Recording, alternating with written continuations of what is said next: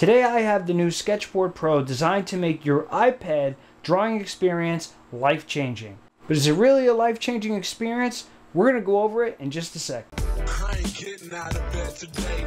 Keep waking up from the previous night. The box it comes with does the job, although I would have hoped it would have been better reinforced. Since the Sketchboard Pro is extremely solid, it's unlikely to get damaged in shipping anyway. Contents in the box are short and sweet, basically comprised of the Sketchboard Pro itself, which is already put together, and an instruction manual. Inside the box is some custom graphics, and back to the packaging itself. These guys are all into go green and, planting trees and stuff, so it probably explains why the box is what it is. Now looking at the back of the device first, we can see there's a groove cut out for the iPad charging cable. There's not really much to say about this except if you use a third-party cable, you may find that groove is a little tight. The default Apple cable fits well, and there's little clips to sort of hold it in place. The sketchboard has 4 legs in the back. They're made of plastic, but the outside is covered with a thick rubber. When you extend them out all the way, there's a slight click so that you know it's in the right position. There's a little more plastic in there than I'd like. I worry a little bit that it might wear down or break, but so far in the last month or so that I've had it, I haven't had any problems. Now there's 4 legs here for a good reason. You were able to put the Sketchboard Pro in both portrait mode and landscape and completely flip them around depending on what kind of configuration you like. I'll show you why that's important in a minute. Now there's also a couple of cutouts worth mentioning. One is the obvious camera cutout. The other is the middle of the Sketchboard Pro is actually cut out as well. I'm not sure why they did that, if it was for heat reasons or something else, but sometimes it can be problematic if you have it on your legs and you kind of knock the iPad out from the other direction. Finally, in all 4 corners, you can see the little stoppers to make sure no matter what position you put it in, the other end won't move as well. I'm John. When I'm not winning the WWE Championship, I do reviews and tutorials for things used in the creative process. Now remember who you're supposed to be by clicking that sub, clicking that bell, dropping a like, dropping a comment, so you won't miss anything.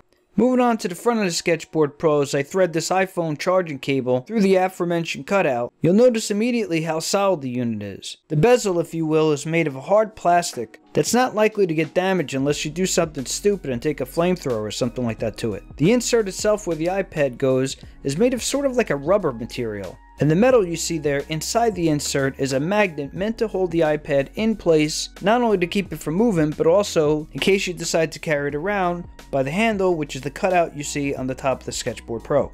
Now putting the actual iPad into the Sketchboard Pro can be a little tricky because it's meant to be tight. Now I'm going to show you how to adjust this thing later in the video, but for now, without any kind of adjustments to the insert itself, don't be surprised if it's very, very tight. Admittedly, mine was so tight, I thought maybe they sent me the wrong one. It might explain as well why some of the reviewers were claiming if you held it straight up, carrying it by the handle, the iPad itself would fall out. Again, once I go through adjustments, I think I solved both those issues. I've set it up in a portrait position and immediately there were a couple things that stood out. Number one, depending on when your hand is, if you're right-handed, that handle could get in the way a little bit. Meaning as you slide your hand up and down as you're drawing or painting or whatever, your wrist is kind of brushing up against that gap. The second thing is you got to make sure the charging cable itself doesn't get pinched or get caught under the weight of the Sketchboard Pro itself.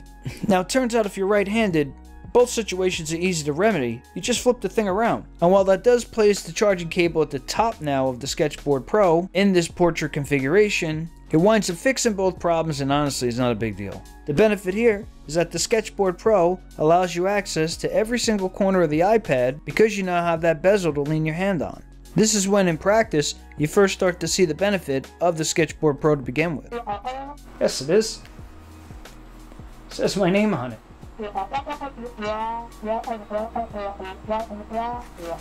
Champ doesn't have time for your questions right now. Champ is on YouTube. I found the best way to get comfortable with the Sketchboard Pro is to treat it like a proper drafting table. Meaning with those legs extended, you really need to be right up on it to avoid any back or neck issues, just as you would any proper art table. I found this especially important because I'm a shorter guy, and when my arm was extended the way it is here, I found myself stretching a bit to reach the top of that iPad in portrait position. You get used to it, especially once you get used to the benefits of drawing on it. You really don't want to draw on the iPad without it, because you realize how much real estate of the actual iPad screen that you're losing because there's nowhere to rest your hands. The same applies here when I put it back in its proper landscape mode as it was originally designed. Now if you notice, the insert that actually holds the iPad is not directly in the middle of the Sketchboard Pro. The bezel at the top, where the cutout for the actual handle is much thinner than the bezel towards the bottom. So if you can't quite get that seating position right, or you got stubby arms like me, you can flip the thing around and you'll notice the iPad is much closer to you now, mitigating the need to stretch your arms out so much, which would contribute to poor posture. Now for me, I actually ordered the full kit with the carrying bag and all that, so I at least wanted to show it because I didn't see it in any other reviews. It's sort of like one of those portfolio carrying bags. If we lift the bag up, revealing the bottom, you can see the first pocket. There's one zipper there. Laying it back down, the flap of the bag is held down by Velcro. And there are two pockets, no zippers or anything, to hold various kinds of stuff, notebooks or whatever. The part that actually holds the Sketchboard Pro has this funky little zipper flap. I'm not sure why they extended it the way they did. Maybe it's just to make it easier, or they found it more durable or something like that. But you can see it fits exactly perfect in there. As it should, it was designed to hold it. When we look inside, we can see it has those same printed designs that were on the box, but inside the bag itself. Another couple of small pockets to hold various smaller things. And there's one more padded pocket, which I'd say is about 8 by 10 roughly. The bag is going to do its job. It wasn't that expensive, but what really would have made it better is if the pockets had Velcro on them or something to close them. Additionally, I'm not sure if they designed it having the iPad in the Sketchboard Pro itself, because there really isn't much padding, for example, like you would get with like a laptop bag or something like that. You ruined it. You get to ask Champ one question. No, I don't want to go on vacation. Because there's people there. Fine. Ask Champ your second question. Where would you like to go on vacation? North Dakota? What do you think, I'm stupid? What the hell would I want to go to another country for? I mean, honestly. Now, this is actually meant to come apart, these inserts, because the Sketchboard Pro is designed for future compatibility in case you happen to get a new iPad. So in other words, you can get a new insert, and then you just remove some screws, put the new insert in, and you should be good to go. So after I whack out these 6 screws, I'm going to show you how this thing is supposed to work. Now you see this piece of metal? This is the magnet. The magnet is designed to be flush against the back of the iPad. That's what holds it in place, so when you're carrying it around by the handle, it's not supposed to fall out. I think one of the reasons you guys are experiencing the iPad kind of falling out when you're holding it by the handle is because you're not really getting a clean connection to that magnet because of everything's so tight. Yeah, it's holding it in there, but it's not flush against that magnet, and that's why it tends to pop out. The solution to this is easier than you think and probably only takes 10-15 minutes. So this is the actual rubber insert. You could see the 6 screw holes, and what's meant to happen is you put the screw through the rubber insert, through the metal magnet, and that's supposed to keep everything in place, and it does. The issue is the rubber's kind of pliable, meaning it won't break,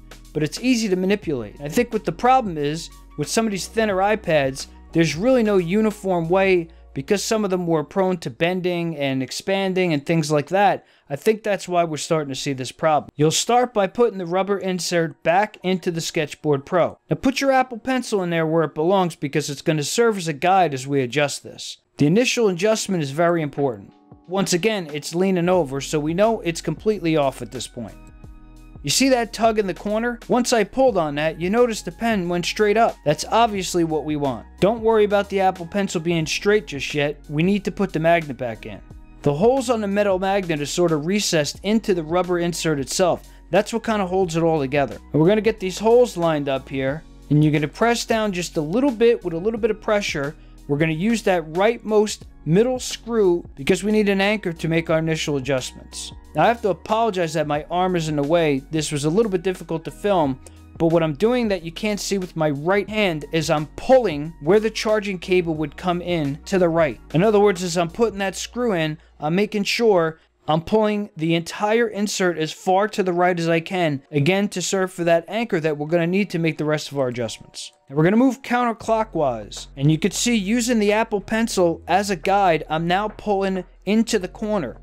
Fortunately, I have that first screw we put in as an anchor, so nothing's gonna move. I'm free to put as much tension as I want to make sure I get as much of a stretch out of this thing as I can. It's made of rubber, believe me, you're not gonna break it. Now we're gonna move all the way clockwise to about 6 o'clock. We're really shoring up that right side of the Sketchboard Pro. It's a little off camera once again because I was trying to zoom into the screws and it was just really hard to get everything without my arm being in the way. But I'm doing the same thing as I did with the top right hand corner. I am pulling on the bottom right hand corner with as much tension as I can to pull it all the way to the right. And then I'm getting that screw in there real good. At this point the order is not important, but I'm just going to leapfrog to the left here because it's a little bit easier. Although now, because the right side is shored up, you are now going to pull to the bottom left hand corner all the way, stretch as far as you can, and then bang that screw in. Circling around, this time clockwise, we're going to hit that middle screw. Again, you can see where my thumb is, pulling as far left as I can to get that screw in. You don't really have to worry about that camera cutout. It's big enough where any adjustments you're going to make are not going to mess around with it.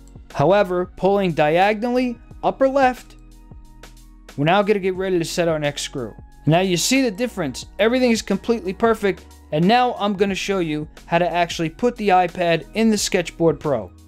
You're going to start at that top left corner, slightly pressing it in, securing the top edge of the iPad first. From there, just working around the edges. If you did this right, look how easy this went in. It's completely, perfectly flat. My iPad pencil is perfectly straight. This is exactly what I wanted. The final test here is, look, I've got this thing practically upside down. That iPad is not going anywhere because it's completely flush against that magnet. If you're still having a problem or it's still a little tight for your comfort, you can go around doing the same thing with the screws all over again. In other words, go all the way back to that right middle one, pull them out, and then completely pull all the way to the right. Do it again. Work counterclockwise and then hit those ones on the left. Keep going around and around until you get the fit that you're looking for. Now, something I've shared a little bit is I've got some health stuff with my neck and my back and all kinds of things. So you'll notice I was able to lay down and comfortably rest my head against some pillows, supporting my neck without having to bend it over so much, which for me just causes my body all kinds of different levels of melt, muscle spasms and the like. My elbows are pretty well supported on the couch, meaning I didn't have any problems drawing or didn't experience any kind of arm fatigue because I didn't have any kind of armrests underneath me. So I was pleasantly surprised at this use case that I didn't expect would actually apply to me.